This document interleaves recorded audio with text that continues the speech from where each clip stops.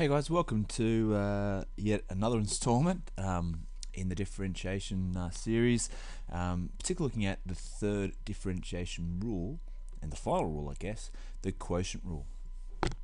Okay, the last lesson we actually looked at one similar question to this, so I'm going to look at this example and we're going to apply the rule to this particular example. So we're going to look at 3x minus 5 over 5x plus 2.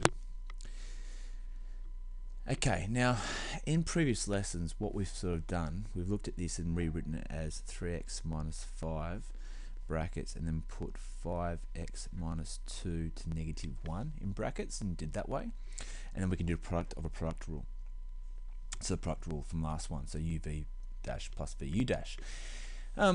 However, there is a rule which is used for the quotient rule. Now remember, quotient means divide. Okay, so if you have a rule where you're dividing like this, we've got another rule that we can use, which states that vu dash minus uv dash divided by v squared will give you the same result for the derivative. Again, if you think about u and v, we've got u on top, v on the bottom. So the first thing is always u. So if we look at this question, we do it this way. Okay, so vu dash. So let's do v. V is simply just 5x plus 2 multiplied by u dash. So we need to differentiate the 3x minus 5. That just becomes 3 minus, now we're doing uv dash. So u is 3x minus 5. And then we're multiplying it by the differentiation of v, which is 5. And it's all over v squared. So in this case, it's 5x plus 2 all squared. Now if we just simplify this a little bit more, we get 3 outside of 5x plus 2 minus 5 outside of 3x minus 5 all over 5x plus 2 squared. Okay, now what we can actually do, we can simplify this even further.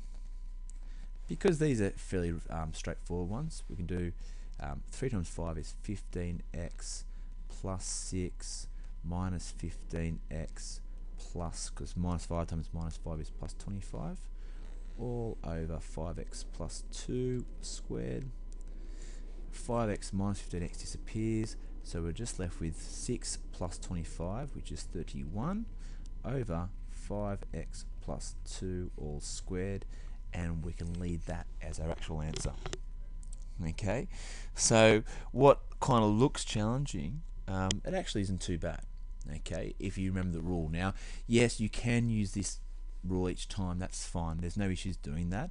It just, for the more challenging questions, when you got like the square root on the bottom part of it, if you don't like dealing with negative or halves and that type of thing, this is a very straightforward way of doing it. But as I said, you can get away by using the product rule most of the time.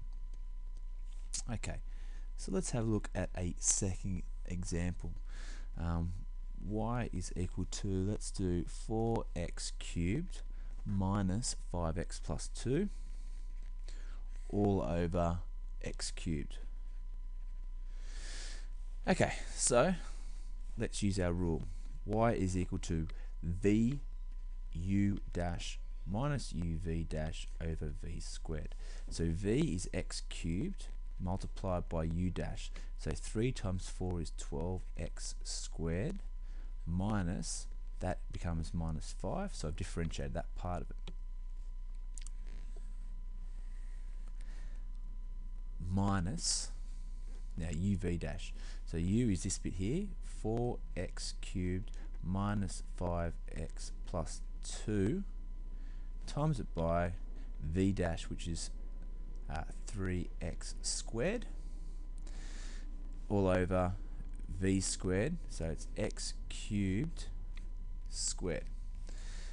So y dash is equal to, okay, so let's just simplify a few things here. Now just be careful, here I didn't put brackets around that part, So I should do that, just make sure, because otherwise I might not actually multiply them together. Okay, so if I multiply these together, we get 12x to the power of 3 plus 2 is 5, minus 5x cubed, minus, now you can do this in one hit, that's minus 3x squared times 4x cubed, so it's 4 times 3 is 12x, and then 3 plus 2 is 5. Minus and a minus makes a positive. 3x squared times 5x makes 15x cubed. A negative and a positive makes a negative, and it's 6x squared all over x to the power of 1 on the inside, 1 outside, x power 6. Now you can do this in more lines of working if you want. I know I'm skipping a couple of steps. Okay, so we now want to add or subtract like terms. So we've got 12x to the power of 5 minus 12x to the power of 5, they disappear. We've got minus 5x cubed plus 15x cubed, so that gives me 10x cubed. And then we've got minus 6x squared all over x to the power of 6. Now again, we can simplify because we've got x's on top and x's on bottom. We can even factorize this out. There's probably a better way of doing things. So we can factorize that out and say it's 2x squared outside of 5x minus 3 all over x to the power of 6. And then we can further factorize and say, well, x squared goes there, and that goes 4 times there. So we're left with 2 outside of 5x minus 3 all over x to the power of 4. And I could probably leave my answer that way, or if you wanted to, you could leave it as 10x minus 6 over x to the power of 4. It doesn't really matter which way you put it there. Okay, so again, that's a slightly more challenging question. They do get quite tough. You know, I won't say that they don't, because they definitely do. Let's have a look at one of the more challenging ones. We're going to do square root of x minus 1 over 2x minus 3. Now again, if you like the product rule, you could put that as in the form of, I guess, x to the negative 1 to the power of a half times 2x to the negative 3 to the negative 1. You could do it that way, but we're going to be using the quotient rule for this one. So dy dx, we're going to use that over 2x minus 3. Okay, so vu dash, so 2x minus 3 times, differentiate the top part, a half brackets x minus 1 to negative a half times 1, because that's there, plus, actually, ooh, I nearly did that one wrong, didn't I? Minus uv dash. Okay, so it's x to the negative 1 to the power of a half times, and then if I differentiate the bottom part, let's have a look, it's just going to be 2 all over 2x minus 3 squared. Okay, so dy dx is equal to, now let's group a few things.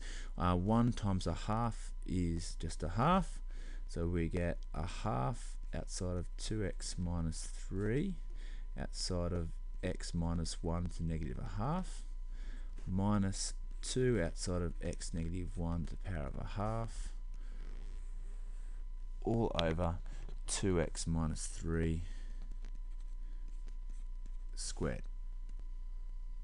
Okay, so if you get to that point, to be honest, I'm pretty happy. However, we now need to really start simplifying down, and this is where this stuff gets quite tricky.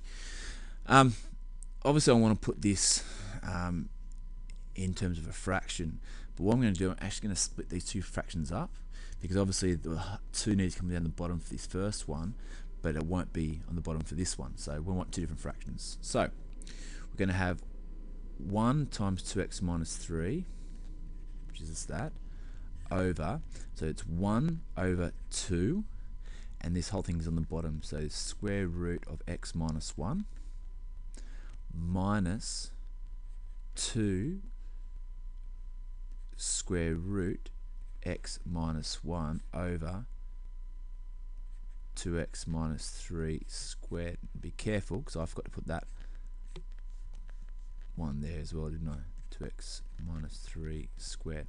Okay, so they should be next to each other. So be very careful. You can see how easy it is to forget things. Now, to be honest, I want to add these two fractions together now. Now that I want to make sure I've got a common denominator. Now that I've got this 2 on the bottom and all that sort of stuff. So in order to do that, we need to multiply this thing by what we don't have. So we're going to multiply it by 2 root x minus 1 and multiply this by 2 root x minus 1, which would give me 2x minus 3 minus 2 root x minus 1 times 2 root x minus 1 all over 2 root x minus 1 and then 2x minus 3 squared. Again, we can simplify further and further here. I'm probably going to run out of some room. Okay, so we get 2x minus 3. Now, if I times these two things together, we get, hold on, what we might do, yep, that's okay. So 2 times root x minus 1 times 2 root x minus, sorry there, 2x minus 3 minus, if we multiply those out, we get 2 times 2, which is 4. Actually, I should put the 4 at the side of the brackets there.